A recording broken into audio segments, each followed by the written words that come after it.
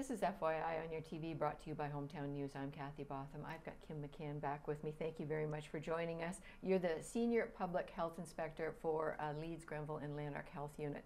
We are going to talk about the warmer summer weather that's coming upon us.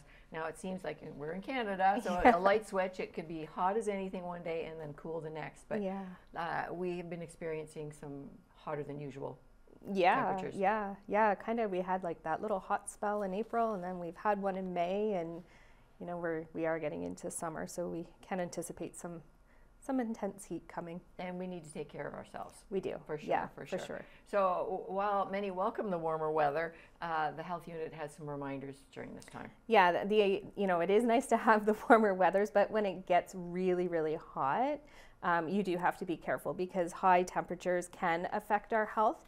And we can easily become overheated, which can cause dehydration, can cause heat illness, and in some cases can even cause death. So, we do need to take care that so that we can prevent those types of things. So, you want to try to avoid that intense heat as much as possible and stay cool. So when should somebody seek medical attention, and what symptoms should we be watching for? Yeah, so if you've been out in the heat and you're feeling nauseous or dizzy, or if you're getting headaches or fever or convulsions, all of those are signs of heat illness, and you definitely would want to seek medical attention. You can also start to become dehydrated, and even your breathing can change. So those are a couple of other things to watch for as well. So who are the most at risk of being affected? A lot of us are. However, the people who are mostly affected definitely are infants and young children. They just can't communicate that well with us to say that they are getting hot or that they're getting thirsty. So it's really, really important to watch those little ones. The other are the elderly or people who may have a chronic disease, heart disease, kidney disease, for example. And if they're on certain medications, such as high blood pressure medication or kidney medication, you really want to talk to your doctor or your pharmacist, because the heat can affect those medications and can cause health effects. And sometimes you burn quicker too. Yeah, of course. Yeah, for sure. Absolutely, with some of the medication. So your main messages are to keep cool and hydrated when it's hot outside. Can you expand a little bit more? Yeah, so we really want to avoid the blazing sun as much as possible. And look for cool areas. So if you have a nice big shade tree in your yard that you could sit under to get out of that intense sun. Maybe you want to visit a splash pad. If you have little kids, they love that, but don't forget your sunscreen. Right. Of course. And also, think of the clothing that you're wearing. Don't wear tight, constricted clothing. You want to wear loose, flowing clothing, a nice sun hat to keep the sun off. And if it's got a big brim on it, it can help create shade over you as well. Going into an air-conditioned building really helps. And then, of course, watch your pets and young children. Please don't leave them in a car or in another area where the heat may intensify. I'm glad you mentioned sunscreen.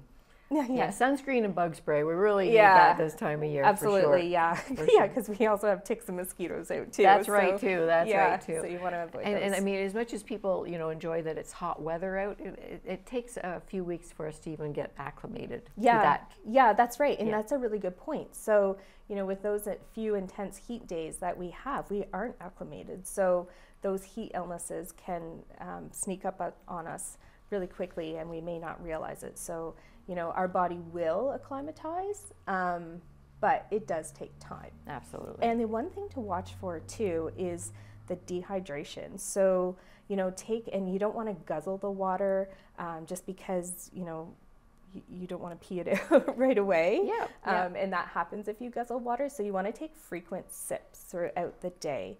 To help keep your body hydrated. Right. And then people will notice too, as much as you're drinking, you're not going to the bathroom as much in the heat. That's right. So keep drinking. That's right. That's right. Yep. When does Environment Canada issue an official heat warning? So they will issue an official heat warning, and that is important to know. So it's Environment Canada that actually issues the heat warnings. Our role at the health unit is to put out the health messages when they do issue a heat warning, but they're the ones that will do that.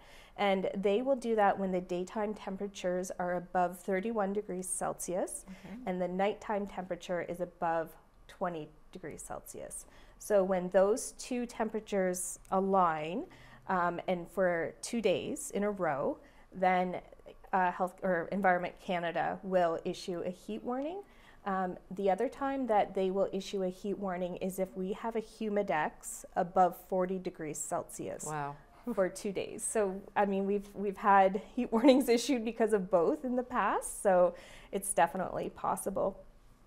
And then obviously, you know, watch the local forecast. Even with the heat warning that we just had a week ago or so, Ottawa was in more of a heat warning. Well, they were in a heat warning, but they're a city. They have a lot of concrete that intensifies the heat.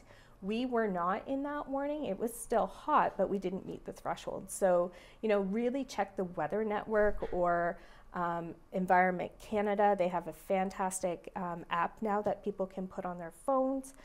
Just watch for the heat situation in our own area. That's right, that's right. It could happen close, but it's not affecting us yet. Okay, Yep. all right. Where can people get more information, or where can people get more information about the effects of heat?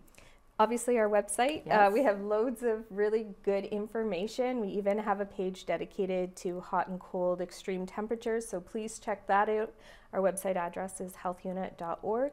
You could give us a call at 1-800-660-5853. We have public health inspectors on a duty desk every day that can help answer questions if people have concerns or if they have their own questions. And then of course we are constantly putting out messages on social media, so Facebook and Twitter, so you can check us out at LGL Health Unit or on Instagram at lglhealthunit.z. All right, can I just put you on the spot for a second, because we Sure. mentioned it quickly there. We talked mosquitoes and ticks. I know you've been here Yes. before too, talking Yes. about ticks. What do you do if you find a tick? Yes, so if you find a tick, please, well, let me put it this way. If you're out in the environment, and it could be in a park, it could be in a nature trail, it could be at your cottage, it could be in your backyard, when you're coming in, check for ticks.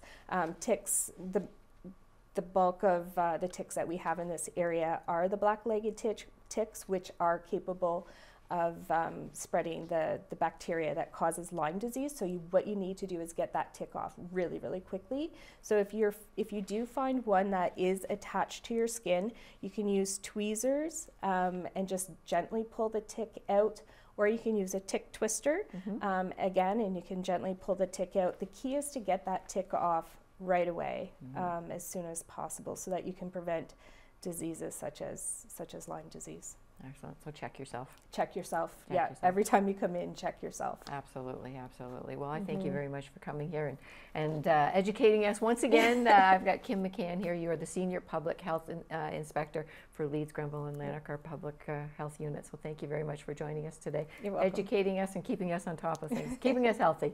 Thank you very much. You're welcome. Take care.